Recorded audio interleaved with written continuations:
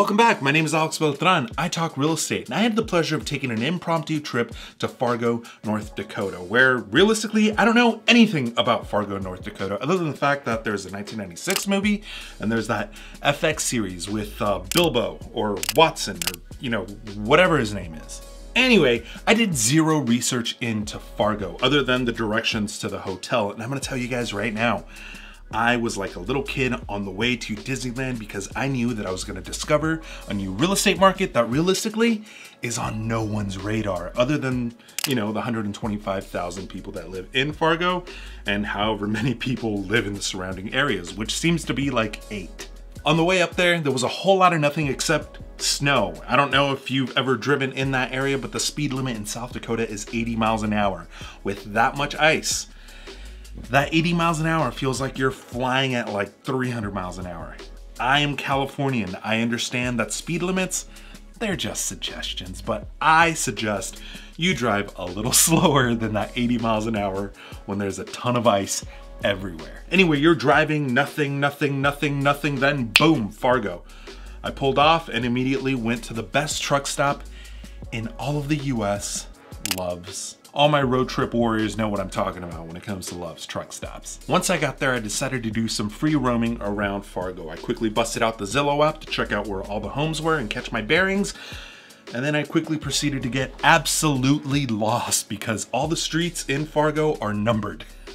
I'm so used to streets going east to west that are either named or letters of some sort and north to south being numbered, but apparently not in Fargo. Now, whenever I go to a new city, I like to check out all of the real estate from the entry level to the luxury properties. What I didn't think would happen is that I would finish driving this entire route in less than 2 hours. It basically takes 15 minutes to get anywhere in Fargo. What I saw was nothing but positive. First of all, Fargo is a very, very beautiful city. I mean, right now it is completely snow covered, but you can tell that there's a lot of pride of ownership in all of the buildings, in all of the houses in Fargo. It is a very, very nice city. There is so much expansion going on in Fargo, especially in West Fargo, in Horace. I mean, I get it, if you start building east, then you run into Minnesota, but nonetheless, there's a lot of expansion and it's only clearly gonna get bigger. That huge apartment complex on 170th and 32nd was way overbuilt for the area. And it may seem that way now, but I think that building is setting up a precedent. If that is the future of West Fargo, then take my money. I decided to keep driving south to Horace because that seemed like where all the new development is happening. If you're from Fargo, what are they building south of Horace? Is that like a lake or like a huge park that they're building? Because if it is, that 90-acre lot across the street is a very, very enticing property. I personally don't have the resources to capitalize on it, but that property seems to be a diamond in the rough. Because Fargo's expanding in that direction anyway, it's only a matter of time before that particular property is gonna make someone a whole lot of money. Hey, so future Alex here. I'm actually editing the video right now. I actually looked into what that is. It is not a lake, it is actually a diversion inlet structure, basically a levee. Apparently that river that separates Minnesota and Fargo, or North Dakota, floods quite a bit, and this is to divert water around Fargo. So that 90-acre property that I was talking about, maybe not as enticing as I originally thought, but it just goes to show that you have to do your due diligence on everything.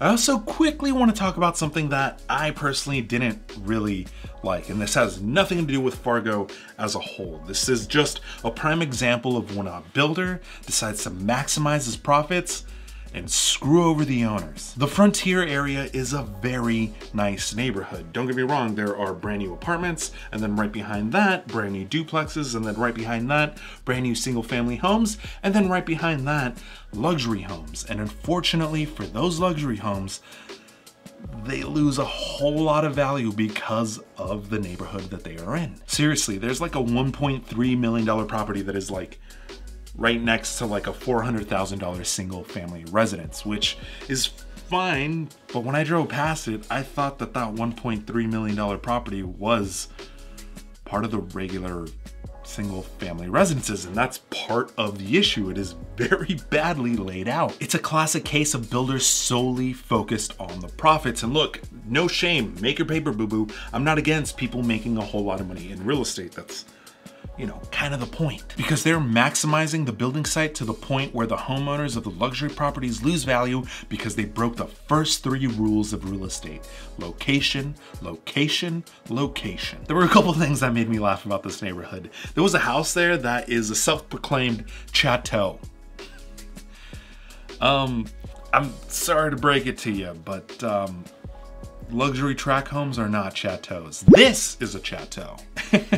And the other thing that made me laugh was the fact that there were 2 modern monstrosities in that neighborhood that are literally bringing down the value of that entire neighborhood even more. I'm gonna stop right there, but I'm just saying, all right?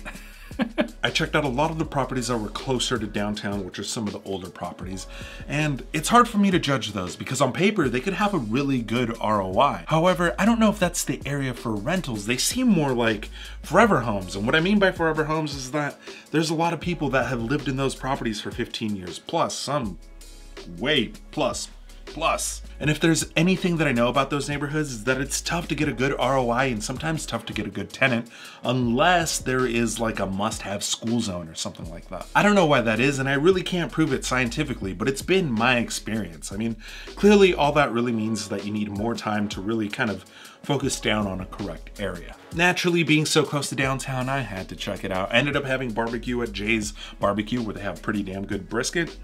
I highly recommend it. If anyone ever decides to go, tell them that I sent you, even though they don't know me at all.